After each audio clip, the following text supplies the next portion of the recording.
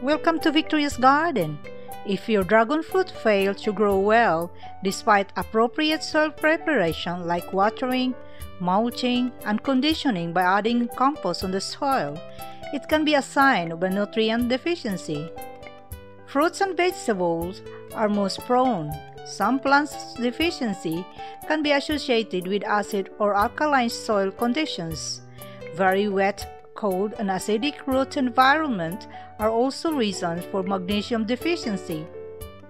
Remember that healthy soil structure and pH are just as important as fertilizer applications.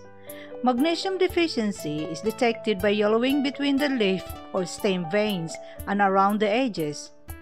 Other colors such as brown, red, and purple might also appear as the green fades. Poor flowering and small fruit are all common symptoms of nitrogen, magnesium, or potassium deficiency. Magnesium is vital for healthy leaves and for plants to harness energy from the sun. Older leaves and stems suffer first and will die if they are not given any treatment. Soil shortages of magnesium are more common on light and sandy soils. Overuse of high potassium fertilizer can cause magnesium deficiency as plants take up potassium in preference to magnesium. For a long-term solution, apply mulch of compost mixed with animal manure.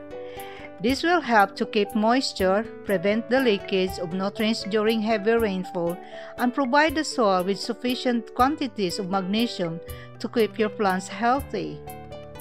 For short-term and immediate solution, use a magnesium leaf or stem spray, such as Epsom salt for a quick temporary solution in summer.